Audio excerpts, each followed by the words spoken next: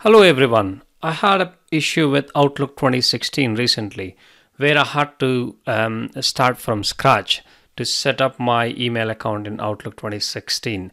If you're aware, Outlook 2016 works differently than Outlook 2013.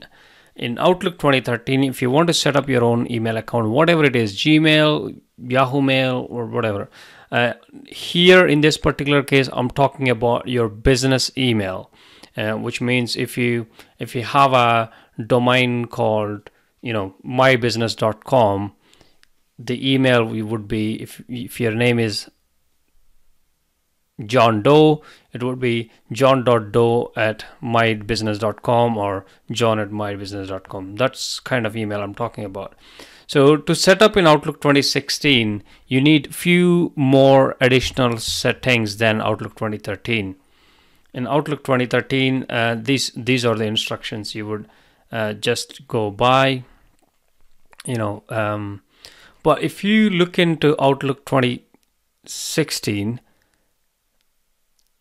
this particular setting here is missing in Outlook 2016. So how Outlook 2016 works is there is something called auto discover.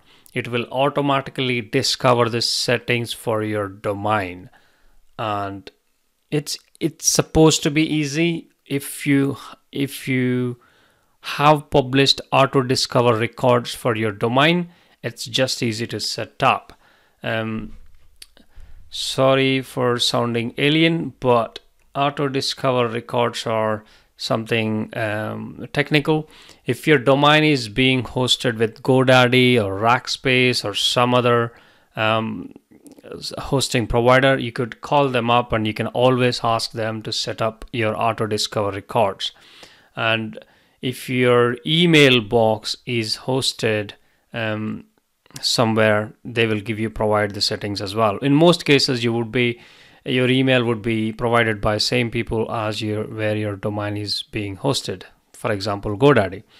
So in this particular case, I'll tell you, the user's mailbox is with VidaHost. Sorry, the user's domain is registered with VidaHost.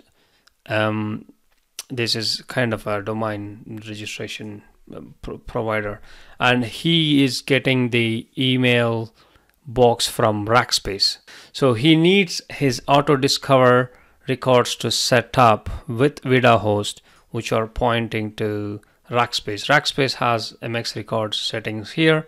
So it may sound complex, but trust me, it's easy, very, very easy to set up. So how you set up is you take a note of these settings and you log into your domain provider. In your case, it could be like I said, GoDaddy or Rackspace or someone like that. Excuse me.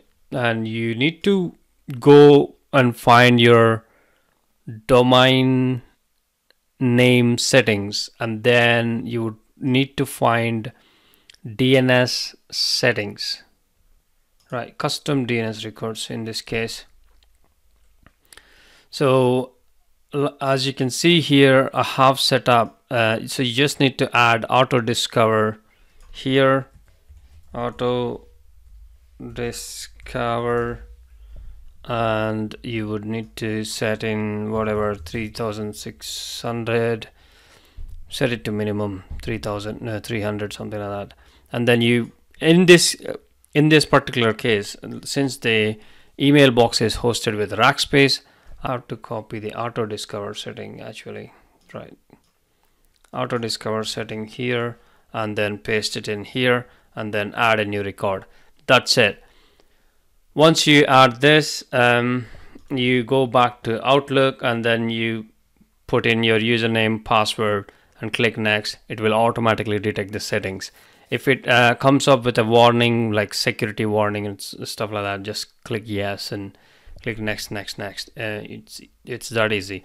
But the most important thing is your Outlook won't work without auto discover settings on your domain.